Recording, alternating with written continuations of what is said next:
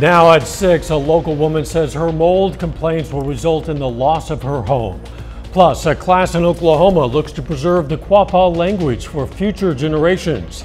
And road crews in Joplin see the finish line for a major road construction project. The 4 states' most watched news starts now. Pittsburgh woman believes her lease is not being renewed because she reported mold concerns at her home. This is KOAM News at 6. I'm Dow Quick. She says she's fought the mold issue for years, with KOAM even reporting on the problem back in 2019. KOAM Samantha Walker sat down with the woman to learn more about why she believes she's not being allowed to stay. When I go to my work and I hug the kids when they come in the school and they give me a hug and they say, "Miss Ledbetter, your clothes stink," that's a problem. It's a problem. And I just laugh it off, and then I go in my office and I sit and cry because I'm disgusted. When Susan Ledbetter moved into her home at the Pittsburgh Highland Housing Development 6 years ago, she believed it would be a place to make great memories with her family. But she says for years now, she struggled with mold issues. Ledbetter says she reported the mold problems every time, both to the previous and the current property management companies. She says when she reported her concerns to the regional property manager, she received back a text saying, "Not mold again," with a crying face emoji. Every time I walk into the house and get a migraine, I know the mold is back. When my daughter walks in and instantly starts hacking and coughing, we know the mold is back. In August, Ledbetter says the mold was the worst it has ever been. The property owner moved her into a hotel for a week, as even her floors had to be replaced. Soon after she moved back into her home, she says she received a notice that her lease is no longer being renewed. Ledbetter believes it's because she has consistently reported the issues with mold. They don't want to renew the lease when they already sent me. They've already invited me to stay. You see this? They've already invited me to stay. And then they're taking it away.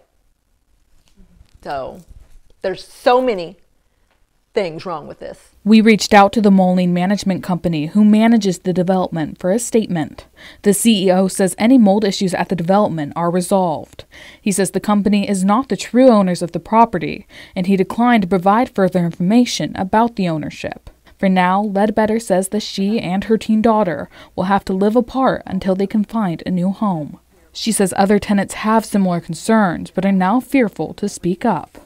Ledbetter says she's concerned for whoever moves in after her. People say, "Why don't you just leave?" Because why is it that people just let people continue to walk all over them and get away with something? They're a multi-million-dollar company. This is nothing for them. They are bullying me. They're making me leave. Because why? Because I asked them to fix something. I've been asking them for years. If they would have taken care of it years ago, we wouldn't be sitting here. But they didn't take care of it. Reporting in Pittsburgh, Samantha Walker, KOAM News.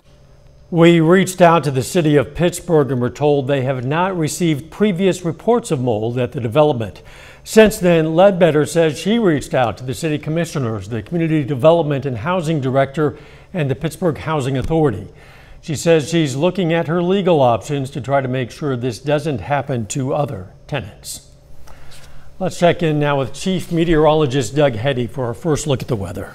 Well, it turned out to be kind of a chilly day for us today with the clouds and on and off very light showers across the region. That's what we're seeing right now. Joplin, Pittsburgh, some of the roads a little bit on the wet side, so be careful if you are going to be out this evening. 65 in Lamar, 65 in Monette, 73 in Bella Vista, 69 in Miami. We have 68 in Parsons, but our temperatures over the next couple days actually look pretty good. We're going to get back up to where we should be for this time of the year. Upper 70s on Wednesday, plenty of sunshine. Even on Thursday, we should go into the upper 70s for highs. All right, light showers continue to work through, and we're going to see this over the next couple hours, and then later on tonight, a few of these guys may get in here as well. So hit and miss showers will drop back into the 50s, but sunshine returns tomorrow. We're going to look at that here in a bit. See you soon. Search and rescue crews in Berry County, Missouri respond to an alert of 2 adults lost in part of the Mark Twain National Forest. The alert came in just after 1 this morning. Search and rescue from Central Crossing Fire Protection District responded with equipment and a search and rescue canine to the Piney Creek Wilderness area of the park. Crews found that pair okay at around 5:40 this morning. The Quapaw Language Department is kicking off their language classes today. The instructor will begin teaching about pronunciation as a foundation for the class. The goal is to promote cultural preservation. Organizers hope to pass down the Quapaw language so future generations can feel more connected to their culture. It's just a lifelong thing, just like any other language, but it's just so different from English that it's hard for people to even start to grasp that you have to just speak in a completely different way. Your thought process has to be just totally separate from English. Quapaw is considered a dormant language, so no one speaks it fluently. One of the goals of the class is to build toward fluency. We're going to have a lot more for you on this story tonight on KOAM News at 10. Major piece of road work appears to be nearing a finish line. Crews have been busy widening Connecticut Avenue in Joplin from 2 lanes to 5, with walking paths on both sides from 32nd to 38th Street. The project stems from the passage of the capital improvement sales tax passed by voters in 2004 and then renewed in 2014 and 2024. Completion of that project is expected by mid-November. The Lady Eagles take on the Lady Wildcats this afternoon in a COC matchup. John Dales has a preview of this big game and more coming up later in sports. But up first, we're less than 24 hours away from the launch of our new KOAM streaming service. It's called KOAM Plus, and our streaming anchor Jordan Keys will have all the information. Boy, it's an exciting time here at KOAM. For months now, our crew has been working behind the scenes, preparing to bring you a whole new way to receive the 4 states' #1 news station. It's our brand new 24-hour streaming service through the KOAM Plus app. And who better to introduce it than our own streaming anchor, Jordan Keys. I am here in the KOAM Plus Digital Center, where every day we'll be working to share with you live news updates, breaking news, and weather forecasts from the Skywatch weather team.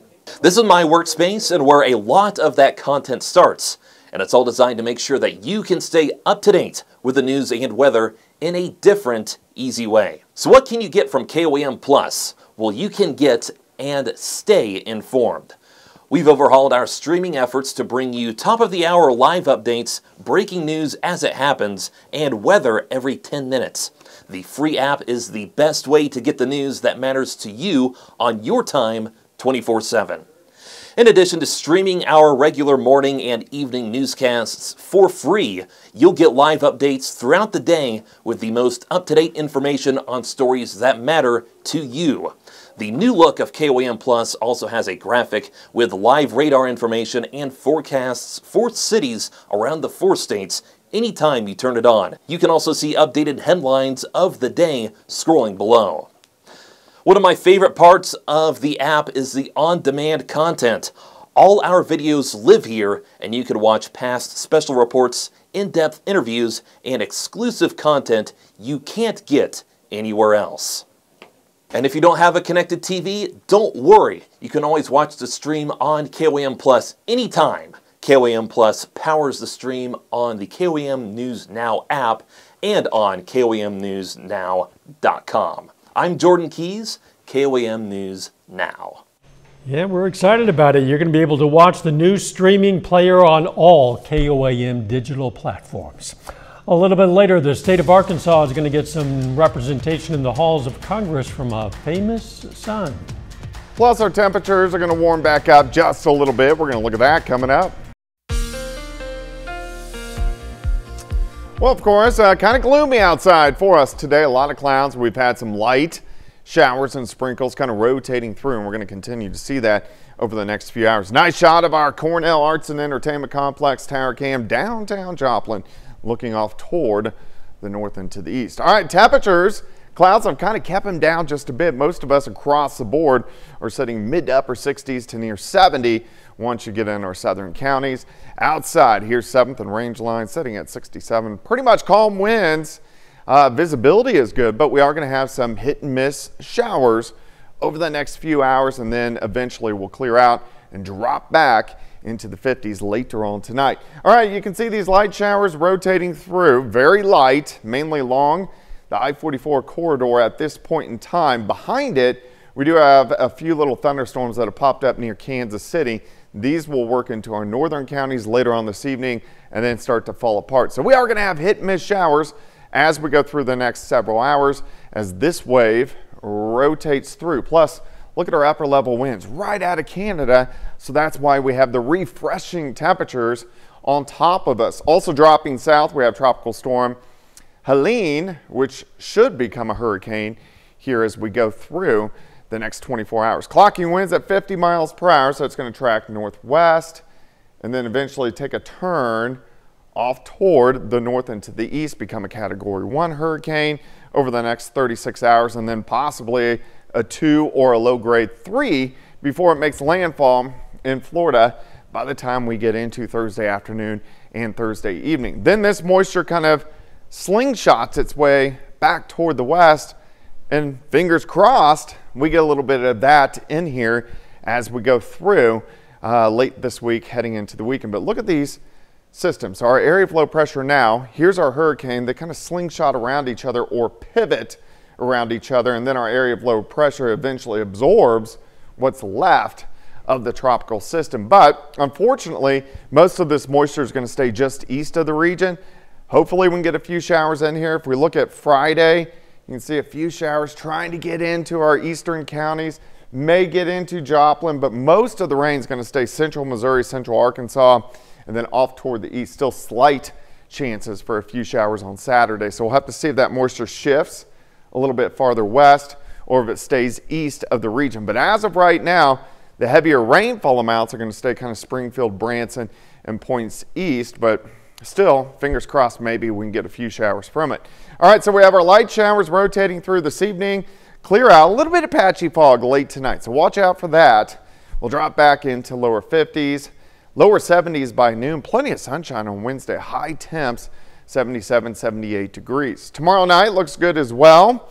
Drop back into lower 50s and then very similar again on Thursday. Day planner 55 to start, 72 by noon. High temp, 78 degrees. Let's go 77 on Thursday, 74 on Friday, 76 on Saturday with a few scattered showers. Again, we're going to have to keep our fingers crossed on that. Hopefully we'll get a few showers, but overall temperatures looking pretty good over the next week.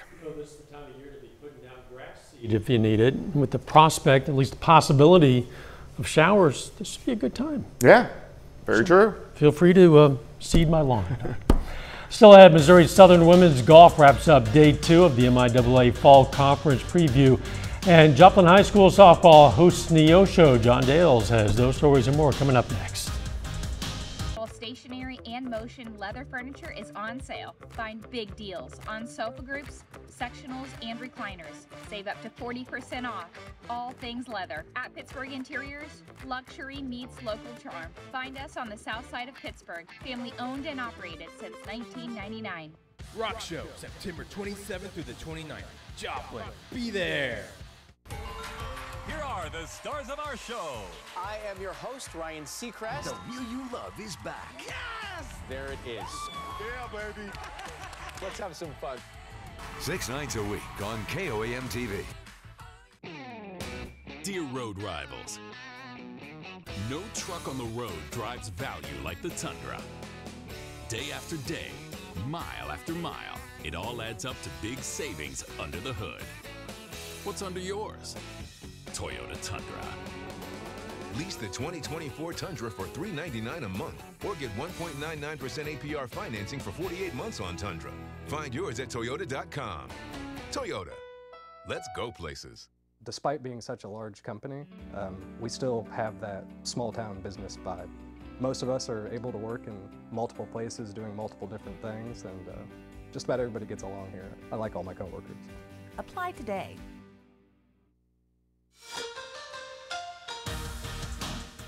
Neosho High School softball continues its defense of the 2023 Central Ozark Conference Championship on the road this evening. Lady Wildcats travel to Joplin We'll have the highlights between the Lady Eagles and Lady Wildcats for you tonight at 9 on Fox 14, then again at 10 right here on KOAM. Joplin won its last time out. That was at Seneca just last night. Meanwhile, Neosho has hit a little bit of a rut recently. The Lady Wildcats have lost 5 in a row and 6 of their last 7 entering tonight. This one just got started a little over an hour ago at 5. Again, check back in here tonight for full game highlights between these two COC foes. Busy evening for Missouri High School softball. You heard me mention Seneca. The Lady Indians in action again this evening, taking on Monette at home. Elsewhere in the Big 8, McDonald County is at home. Lady Mustangs host Cassville. That's the first of 2 meetings between these two in the regular season. Well, Missouri Southern and Pittsburgh State men's golf both finish up play at the second day of the MSSU Invitational this afternoon. Same is true for Missouri Southern women's golf, who's up in Nebraska at the MIAA Fall Conference Preview. Starting on the men's side, here's a look at the leaderboard of that 2-day tournament, which features 16 teams. Arkansas Fort Smith takes first, followed by Arkansas Tech, then a 3-way tie for third. Pittsburgh State takes 10th. Remember, the Gorillas are in their first year back as an NCAA program since 2014, and Missouri Southern ties for 13th. Individually, Southern and Pitt State each have 1 golfer inside the top 20 of the field. That's Ben Markman for the Lions and Carson Towie for the Gorillas. Couple of the 84 total golfers competing in this event over the past 2 days, Pitt State also with Mason White and Keaton Thyssen, both of them inside the top 40. Missouri Southern women's golf is over in Kearney, Nebraska. Again, they're taking part in the MIAA Fall Conference Preview. 15 teams participating. The Lions finish in 5th after the final round this afternoon. Central Missouri takes first place with a 9-stroke lead on the rest of the field. Now here's the individual leaderboard. Just finished up. Shayla Nordlund from Fort Hays State takes first place at 1 over.